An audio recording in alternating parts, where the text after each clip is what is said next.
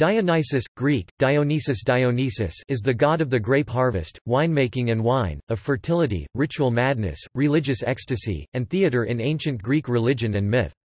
Wine played an important role in Greek culture, and the cult of Dionysus was the main religious focus for its unrestrained consumption. His worship became firmly established in the 7th century BC. He may have been worshipped as early as c. 1500 to 1100 BC by Mycenaean Greeks. Traces of Dionysian-type cult have also been found in ancient Minoan Crete. His origins are uncertain, and his cults took many forms. Some are described by ancient sources as Thracian, others as Greek. In some cults, he arrives from the east, as an Asiatic foreigner, in others, from Ethiopia in the south. He is a god of epiphany, the god that comes, and his foreignness as an arriving outsider god may be inherent and essential to his cults. He is a major, popular figure of Greek mythology and religion, becoming increasingly important over time, and included in some lists of the 12 Olympians, as the last of their number, and the only god born from a mortal mother. His festivals were the driving force behind the development of Greek theatre. The earliest cult images of Dionysus show a mature male, bearded and robed. He holds a fennel staff, tipped with a pine cone and known as a thyrsus. Later images show him as a beardless, sensuous, naked or half-naked androgynous youth. The literature describes him as womanly or man-womanish. In its fully developed form, his central cult imagery shows his triumphant, disorderly arrival or return, as if from some place beyond the borders of the known and civilized. His procession is made up of wild female followers and bearded satyrs with erect penises. Some are armed with the thyrsus, some dance or play music. The god himself is drawn in a chariot, usually by exotic beasts such as lions or tigers, and is sometimes attended by a bearded, drunken Silenus. This procession is presumed to be the cult model for the followers of his Dionysian mysteries. Dionysus is represented by city religions as the protector of those who do not belong to conventional society, and he thus symbolizes the chaotic, dangerous and unexpected, everything which escapes human reason and which can only be attributed to the unforeseeable action of the gods. He is also known as Bacchus, or, Greek, Bakchos Bakos, the name adopted by the Romans, and the frenzy he induces is Bacchia. His thyrsus, sometimes wound with ivy and dripping with honey, is both a beneficent wand and a weapon used to destroy those who oppose his cult and the freedoms he represents. As Eleutherios, the liberator, his wine, music and ecstatic dance free his followers from self-conscious fear and care, and subvert the oppressive restraints of the powerful. Those who partake of his mysteries are possessed and empowered by the god himself. The cult of Dionysus is also a cult of the souls. His Maenads feed the dead through blood offerings, and he acts as a divine communicant between the living and the dead. He is sometimes categorized as a dying and rising god. In Greek mythology, he is presented as a son of Zeus and the mortal Semele, thus semi-divine or heroic, and as son of Zeus and Persephone or Demeter, thus both fully divine, part chthonic and possibly identical with Aeacus of the Eleusinian mysteries. Some scholars believe that Dionysus is a syncretism of a local Greek nature deity and a more powerful god from Thrace or Phrygia such as Sabazios or Zalmoxis. Etymology. The Dio element has been associated since antiquity with Zeus, genitive Dios. The earliest attested form of the name is Mycenaean Greek, Diwo-nuso, written in linear B-syllabic script, presumably for Diwo h nusoio. This is attested on 2 tablets that had been found at Mycenaean Pylos and dated to the 12th or 13th century BC, but at the time, there could be no certainty on whether this was indeed a theonym. But the 1989-90 Greek-Swedish excavations at Castelli Hill, Chania, unearthed, inter alia, 4 artifacts bearing linear B inscriptions. Among them, the inscription on item KHGQ5 is thought to confirm Dionysus's early worship. Later variants include Dionysos and Dionysos in Boeotia, Dean and Usos in Thessaly, Dionysos and Dionysos in Ionia, and Dinusos in Aeolia, besides other variants. A dio prefix is found in other names, such as that of the Dioscures, and may derive from Dios, the genitive of the name of Zeus. The second element Nusos is associated with Mount Nysa, the birthplace of the god in Greek mythology, where he was nursed by nymphs, the Nysiades, but according to Pherecydes of Syros, Nusa was an archaic word for tree. Nonnus, in his Dionysiaca, writes that the name Dionysus means Zeus limp, and that Hermes named the new-born Dionysus this, because Zeus while he carried his burden lifted 1 foot with a limp from the weight of his thigh, and Nysos in Syracusan language means limping. In his note to these lines, W. H. D. Rouse writes, "It need hardly be said that these etymologies are wrong." The Suda, a Byzantine encyclopedia based on classical sources, states that Dionysus was so named, "from accomplishing Dianhan for each of those who live the wild life," or from providing Dianuan everything for those who live the wild life. R. S. P. Beekes has suggested a pre-Greek origin of the name. The cult of Dionysus was closely associated with trees, specifically the fig tree, and some of his bee-names exhibit this, such as in Dendros, he in the tree, or Dendrites, he of the tree. Peters suggests the original meaning as, he who runs among the trees, or that of a runner in the woods. Janda 2010 accepts the etymology but proposes the more cosmological interpretation of he who impels the world tree. This interpretation explains how Nysa could have been reinterpreted from a meaning of tree to the name of a mountain. The axis mundi of Indo-European mythology is represented both as a world tree and as a world mountain. Topic: Epithets. Dionysus was variably known with the following epithets: Acritiferous, giver of unmixed wine. At Figaleia in Arcadia, Acrirites at Sicyon, Adonius, a rare archaism in Roman literature, a Latinized form of Adonis, used as epithet for Bacchus, Agobulus, goat killer. At Potniae, in Boeotia, Esimnets, ruler, or lord. At Arrow and Patrae in Achaia. Agrius, wild, in Macedonia. Bassarius, a Thracian name for Dionysus, which derives from bassaris or fox skin, which item was worn by his cultists in their mysteries. Briseus, he who prevails, in Smyrna. Bromios, roaring, as of the wind, primarily relating to the central death-resurrection element of the myth, but also the gods' transformations into lion and bull, and the boisterousness of those who drink alcohol. Also cognate with the roar of thunder, which refers to Dionysus' father, Zeus, the thunderer. Choropsalas, pig plucker. Greek choros equals pig, also used as a slang term for the female genitalia. A reference to Dionysus's role as a fertility deity. Thonios, the subterranean. Dendrites, he of the trees, as a fertility god. Dithyrambos, used at his festivals, referring to his premature birth. Eleutherios, the liberator, an epithet shared with Eros. Endendros, he in the tree. Anorchas, with balls, with reference to his fertility, or in the testicles, in reference to Zeus sewing the baby Dionysus into his thigh, understood to mean his testicles, used in Samos and Lesbos. Ericryptas, completely hidden, in Macedonia. Euios, in Euripides' play, The Bacchae. Aeacus, a possible epithet of Dionysus, associated with the Eleusinian mysteries. In Eleusis, he is known as a son of Zeus and Demeter. The name, Aeacus, may come from the Iacchos, a hymn sung in honor of Dionysus. Linites, he of the winnowing fan, as a fertility god connected with mystery religions. A winnowing fan was used to separate the chaff from the grain.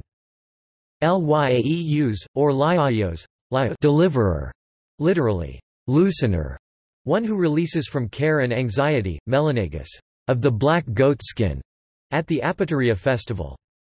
Mauricus, smeared, in Sicily, because his icon was smeared with wine lees at the vintage. Aeneas, as god of the wine press.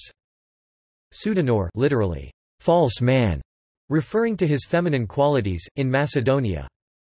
In the Greek pantheon, Dionysus along with Zeus absorbs the role of Sabazios, a Thracian, Phrygian deity. In the Roman pantheon, Sabazius became an alternative name for Bacchus. Mythology. Birth, infant death and rebirth. Dionysus's mother was a mortal woman, Semele, the daughter of King Cadmus of Thebes, and his father was Zeus, the king of the gods. Zeus's wife, Hera, discovered the affair while Semele was pregnant. Appearing as an old crone, in other stories a nurse, Hera befriended Semele, who confided in her that Zeus was the actual father of the baby in her womb.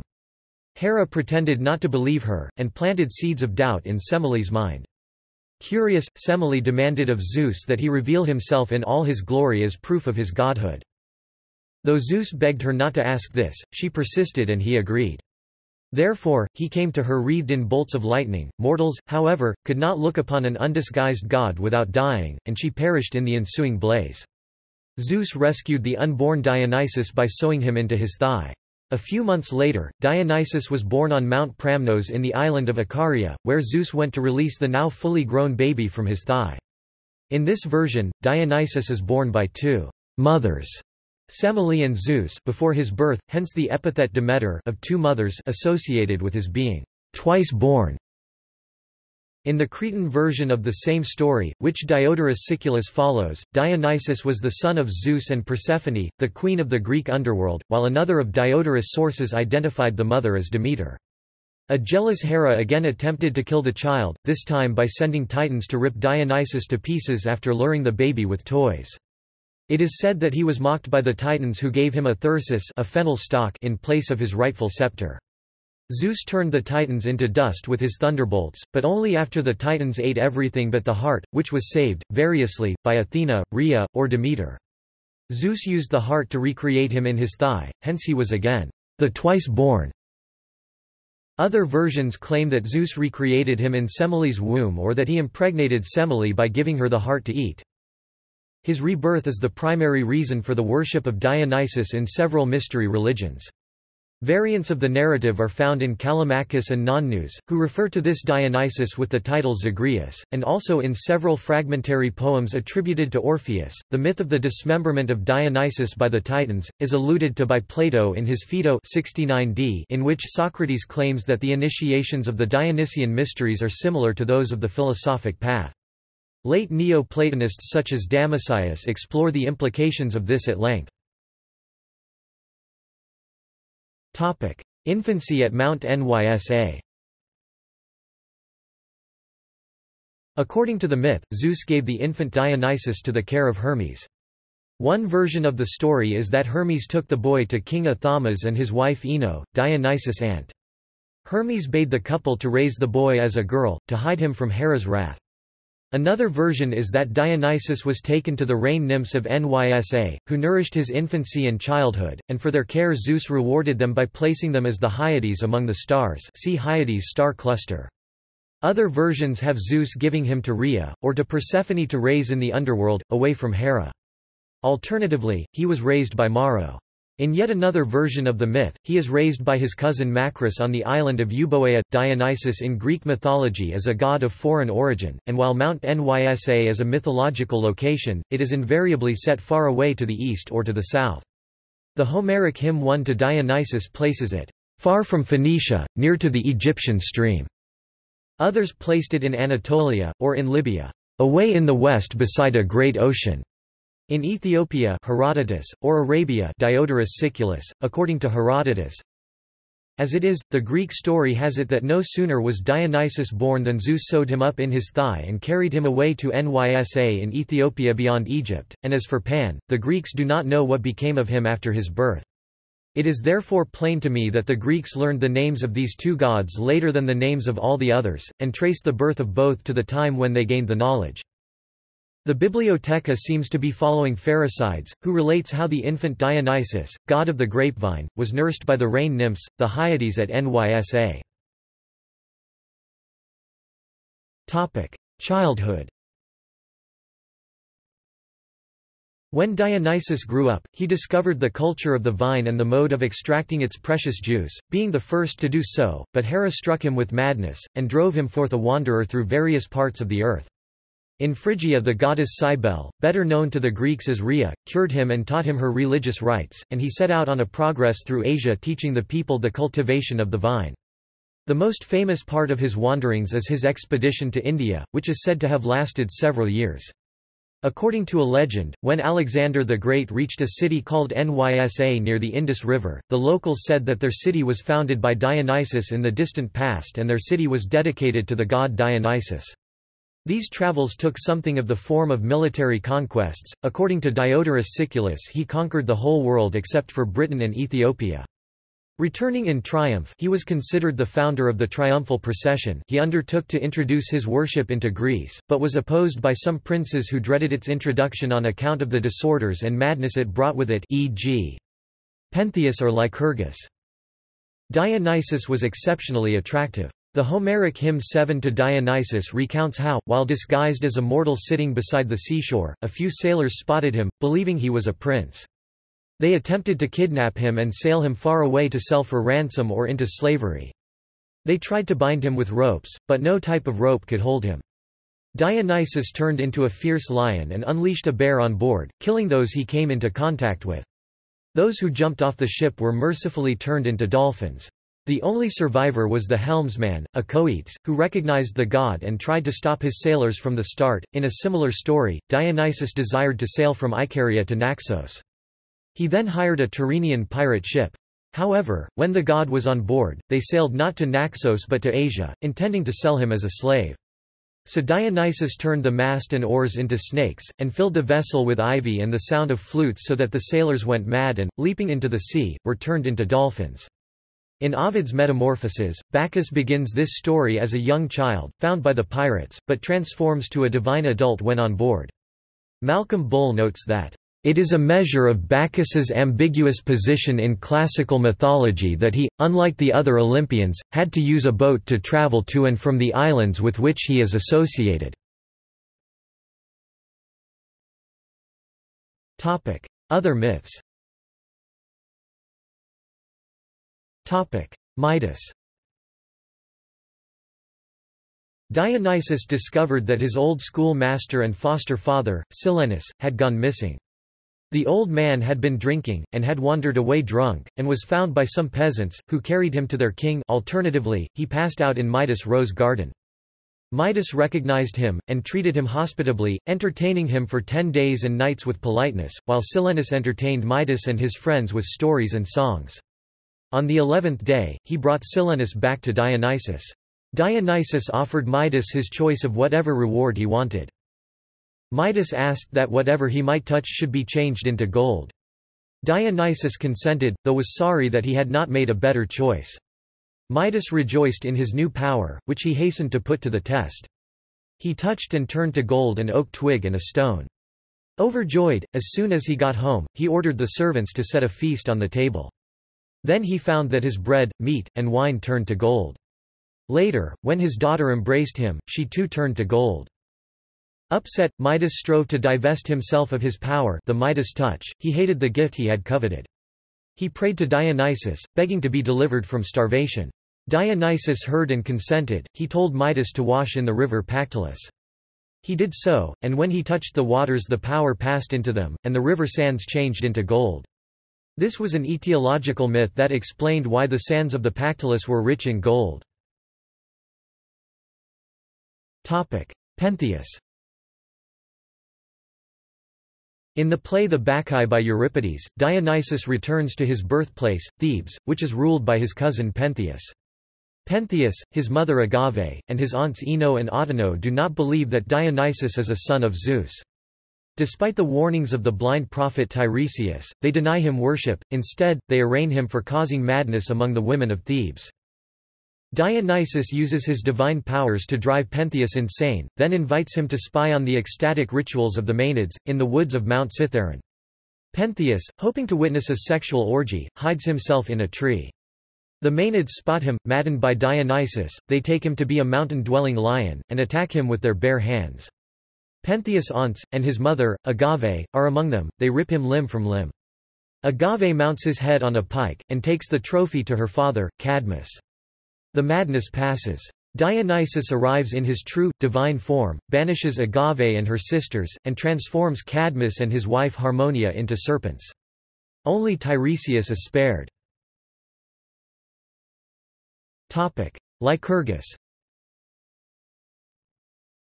When King Lycurgus of Thrace heard that Dionysus was in his kingdom, he imprisoned Dionysus' followers, the Maenads. Dionysus fled and took refuge with Thetis, and sent a drought which stirred the people into revolt. Dionysus then drove King Lycurgus insane and had him slice his own son into pieces with an axe in the belief that he was a patch of ivy, a plant holy to Dionysus. An oracle then claimed that the land would stay dry and barren as long as Lycurgus was alive. His people had him drawn and quartered. Following the death of the king, Dionysus lifted the curse. This story is told in Homer's epic, Iliad 6.136-7. In an alternative version, sometimes shown in art, Lycurgus tries to kill Ambrosia, a follower of Dionysus, who was transformed into a vine that twined around the enraged king and restrained him, eventually killing him. Prosimnus. Dionysus descended to the underworld Hades to rescue his mother Semele, whom he had not seen since his birth, making the descent by way of a reputedly bottomless pool on the coast of the Argolid near the prehistoric site of Lerna, and bypassing Thanatos, the god of death. According to Clement of Alexandria, Dionysus was guided by Prosimnus or Polymnus, who requested, as his reward, to be Dionysus' lover. Dionysus returns Semele to Mount Olympus, but Prosimnus died before Dionysus could honor his pledge, so in order to satisfy Prosimnus' shade, Dionysus fashioned a phallus from an olive branch and sat on it at Prosimnus' tomb. This story survives in full only in Christian sources whose aim was to discredit pagan mythology. It appears to have served to explain the secret objects of the Dionysian mysteries. Ampullus. Another myth according to non-news involves Ampullus, a satyr, who was loved by Dionysus. As related by Ovid, Ampullus became the constellation Vendemitor, or the grape-gatherer. Not so will the grape-gatherer escape thee. The origin of that constellation also can be briefly told. 'Tis said that the unshorn Ampullus, son of a nymph and a satyr, was loved by Bacchus on the Ismarian hills. Upon him the god bestowed a vine that trailed from an elm's leafy boughs, and still the vine takes from the boy its name. While he rashly culled the gaudy grapes upon a branch, he tumbled down. Liber bore the lost youth to the stars. Another story of Ampullus was related by non-news. In an accident foreseen by Dionysus, the youth was killed while riding a bull maddened by the sting of a gadfly sent by Ate, the goddess of folly. The fates granted Ampullus a second life as a vine, from which Dionysus squeezed the first wine. Chiron. Young Dionysus was also said to have been one of the many famous pupils of the centaur Chiron. According to Ptolemy Chenus in the Library of Photius, Dionysus was loved by Chiron, from whom he learned chants and dances, the Bacchic rites and initiations. Secondary myths. When Hephaestus bound Hera to a magical chair, Dionysus got him drunk and brought him back to Olympus after he passed out. When Theseus abandoned Ariadne sleeping on Naxos, Dionysus found and married her. She bore him a son named Oenopion, but he committed suicide or was killed by Perseus. In some variants, he had her crown put into the heavens as the constellation Corona, in others, he descended into Hades to restore her to the gods on Olympus. Another different account claims Dionysus ordered Theseus to abandon Ariadne on the island of Naxos, for he had seen her as Theseus carried her onto the ship and had decided to marry her. A third descent by Dionysus to Hades is invented by Aristophanes in his comedy The Frogs. Dionysus, as patron of the Athenian dramatic festival, the Dionysia, wants to bring back to life one of the great tragedians. After a competition, Aeschylus is chosen in preference to Euripides. Salakhantha, a nymph, failed at winning the love of Dionysus as his main love interest at the moment was Ariadne, and ended up being changed into a plant. Caliro was a Caledonian woman who scorned Corysus, a priest of Dionysus, who threatened to afflict all the women of Caledon with insanity. See Maenad. The priest was ordered to sacrifice Calirho, but he killed himself instead. Calirho threw herself into a well which was later named after her. Consorts and children. Symbolism. The bull, serpent, tiger, ivy, and wine are characteristic of Dionysian iconography. Dionysus is also strongly associated with satyrs, centaurs, and Selene. He is often shown riding a leopard, wearing a leopard skin, or in a chariot drawn by panthers, and may also be recognized by the thyrsus he carries. Besides the grapevine and its wild barren alter ego, the toxic ivy plant, both sacred to him, the fig was also his symbol. The pinecone that tipped his thyrsus linked him to Cybele. The Dionysia and Linnea festivals in Athens were dedicated to Dionysus. On numerous vases referred to as Linnea vases, the god is shown participating in the ritual sacrifice as a masked and clothed pillar, sometimes a pole, or tree is used, while his worshippers eat bread and drink wine. Initiates worshipped him in the Dionysian mysteries, which were comparable to and linked with the Orphic mysteries, and may have influenced Gnosticism. Orpheus was said to have invented the mysteries of Dionysus. Dionysus was a god of resurrection and he was strongly linked to the bull. In a cult hymn from Olympia, at a festival for Hera, Dionysus is invited to come as a bull, with bull-foot raging. Walter Burkert relates, "Quite frequently Dionysus is portrayed with bull horns, and in Kyzikos he has a tauromorphic image," and refers also to an archaic myth in which Dionysus is slaughtered as a bull calf and impiously eaten by the Titans. In the classical period of Greece, the bull and other animals identified with deities were separated from them as their agalma, a kind of heraldic show piece that concretely signified their numinous presence. The snake and phallus were symbols of Dionysus in ancient Greece, and of Bacchus in Greece and Rome. He typically wears a panther or leopard skin and carries a thyrsus, a long stick or wand topped with a pine cone. His iconography sometimes include Maenads, who wear wreaths of ivy and serpents around their hair or neck. The philosopher Heraclitus, unifying opposites, declared that Hades and Dionysus, the very essence of indestructible life Zoe, are the same god. Among other evidence, Carl Couragny notes in his book that the Homeric hymn, "To Demeter", votive marble images and epithets all link Hades to being Dionysus. He also notes that the grieving goddess Demeter refused to drink wine, as she states that it would be against Themis for her to drink wine, which is the gift of Dionysus, after Persephone's abduction, because of this association, indicating that Hades may in fact have been a cover name for the underworld Dionysus. He suggests that this dual identity may have been familiar to those who came into contact with the mysteries. One of the epithets of Dionysus was Thonios, meaning the subterranean. Evidence for occult connection is quite extensive, particularly in southern Italy, especially when considering the heavy involvement of death symbolism included in Dionysian worship. Statues of Dionysus found in the Plutonian at Eleusis gives further evidence, as the statues found bear a striking resemblance to the statue of Eubuleus, also called Hades Kynochet, Hades of the flowing dark hair, known as the youthful depiction of the Lord of the Underworld. The statue of Eubuleus is described as being radiant but disclosing a strange inner darkness. Ancient portrayals show Dionysus holding in his hand the kantharos, a wine jar with large handles, and occupying the place where one would expect to see Hades. Archaic artist Xenocles portrayed on one side of a vase, Zeus, Poseidon and Hades, each with his emblems of power, with Hades' head turned back to front and, on the other side, Dionysus striding forward to meet his bride Persephone, with the kantharos in his hand, against a background of grapes.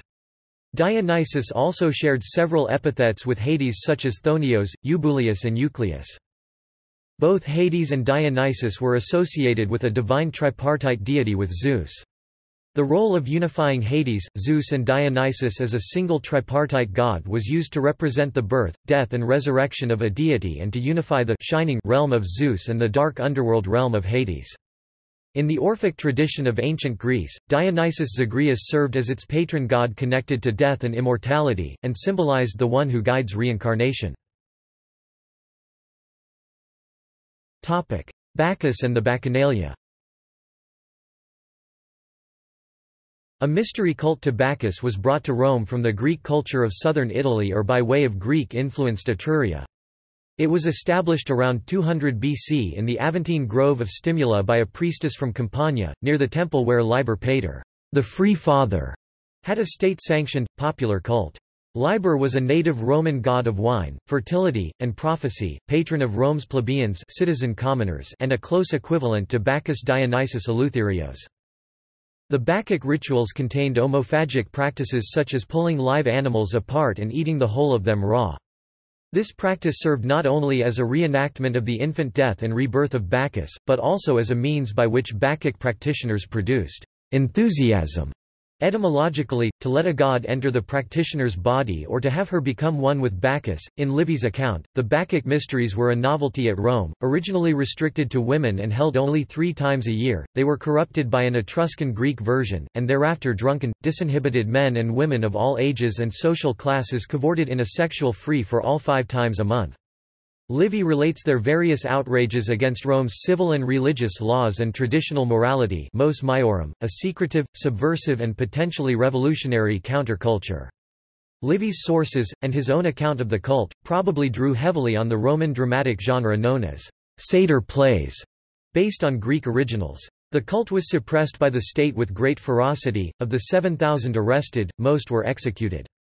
Modern scholarship treats much of Livy's account with skepticism. More certainly, a senatorial edict, the Senatus Consultum de Bacchanalibus, was distributed throughout Roman and Allied Italy. It banned the former Bacchic cult organizations. Each meeting must seek prior senatorial approval through a praetor. No more than 3 women and 2 men were allowed at any one meeting. Those who defied the edict risked the death penalty. Bacchus was conscripted into the official Roman pantheon as an aspect of Liber, and his festival was inserted into the Liberalia. In Roman culture, Liber, Bacchus and Dionysus became virtually interchangeable equivalents. Bacchus was euhemerized as a wandering hero, conqueror and founder of cities. He was a patron deity and founding hero at Leptis Magna, birthplace of the emperor Septimius Severus, who promoted his cult.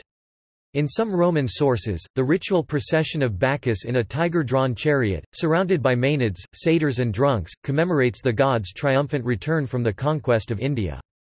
Pliny believed this to be the historical prototype for the Roman triumph. In the arts. Classical art. The god, and still more often his followers, were commonly depicted in the painted pottery of ancient Greece, much of which was vessels for wine. But, apart from some reliefs of Maenads, Dionysian subjects rarely appeared in large sculpture before the Hellenistic period, when they became common. In these, the treatment of the god himself ranged from severe archaising or neo-Attic types such as the Dionysus Sardanapalus to types showing him as an indolent and androgynous young man, often nude. Hermes and the infant Dionysus is probably a Greek original in marble, and the Ludovisi Dionysus group is probably a Roman original of the 2nd century AD.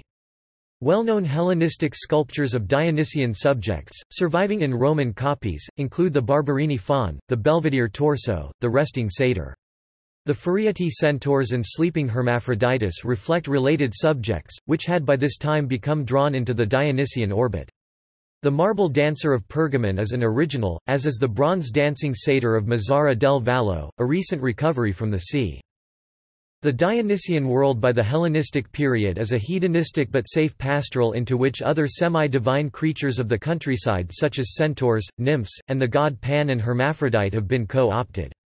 Nymphs by this stage means simply an ideal female of the Dionysian outdoors, a non-wild bacchant. Hellenistic sculpture also includes for the first time large genre subjects of children and peasant, many of whom carry Dionysian attributes such as ivy wreaths, and most should be seen as part of his realm. They have in common with satyrs and nymphs that they are creatures of the outdoors and are without true personal identity. The 4th century BC Derveni crater, the unique survival of a very large-scale classical or Hellenistic metal vessel of top quality, depicts Dionysus and his followers. Dionysus appealed to the Hellenistic monarchies for a number of reasons. Apart from merely being a god of pleasure, he was a human who became divine. He came from, and had conquered, the East, exemplified a lifestyle of display and magnificence with his mortal followers, and was often regarded as an ancestor. He continued to appeal to the rich of imperial Rome, who populated their gardens with Dionysian sculpture, and by the 2nd century AD were often buried in sarcophagi carved with crowded scenes of Bacchus and his entourage. The 4th century AD Lycurgus cup in the British Museum is a spectacular cage cup which changes color when light comes through the glass. It shows the bound king Lycurgus being taunted by the god and attacked by a satyr. This may have been used for celebration of Dionysian mysteries. Elizabeth Kessler has theorized that a mosaic appearing on the triclinium floor of the House of Ion in Nea Paphos, Cyprus, details a monotheistic worship of Dionysus. In the mosaic, other gods appear but may only be lesser representations of the centrally imposed Dionysus. The mid-Byzantine Veroli casket shows the tradition lingering in Constantinople around 1000 AD, but probably not very well understood. Topic: Art from the Renaissance on. Bacchic subjects in art resumed in the Italian Renaissance, and soon became almost as popular as in antiquity, but his strong association with feminine spirituality and power almost disappeared, as did the idea that the destructive and creative powers of the god were indissolubly linked. In Michelangelo's statue 1496–97, "Madness has become merriment." The statue aspires to suggest both drunken incapacity and an elevated consciousness, but this was perhaps lost on later viewers, and typically the two aspects were thereafter split, with a clearly drunk Silenus representing the former, and a youthful Bacchus often shown with wings, because he carries the mind to higher places. Titian's Bacchus and Ariadne (1522–23) and the Bacchanal of the Andrians (1523–26), both painted for the same room, offer an influential heroic pastoral, while Diego Velázquez in The Triumph of Bacchus or Los Borrachos, the Drinkers, c. 1629, and Giuseppe de Ribera in his Drunken Silenus choose a genre realism.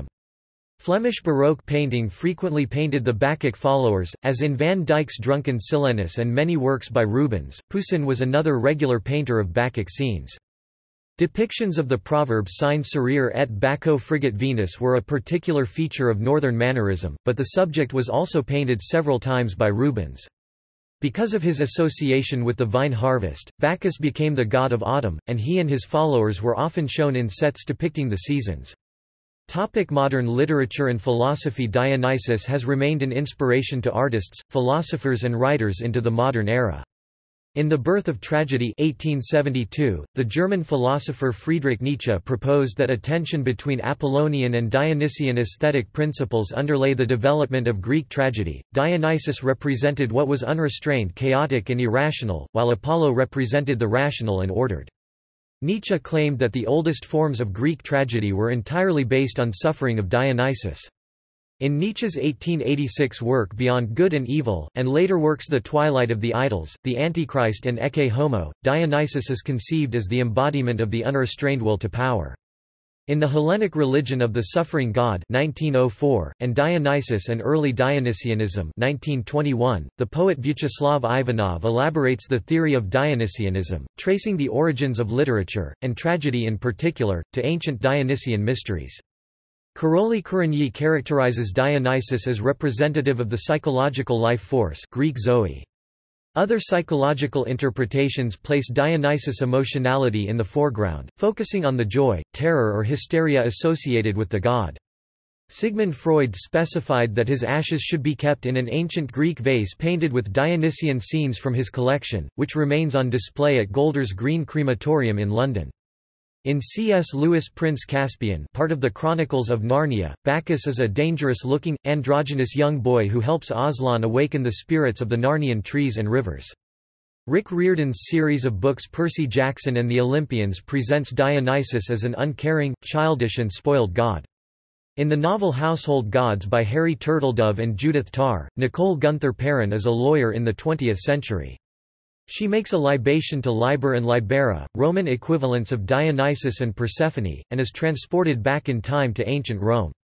In The Secret History by Donna Tartt, a group of classics students reflect on reviving the worship of Dionysus during their time in college.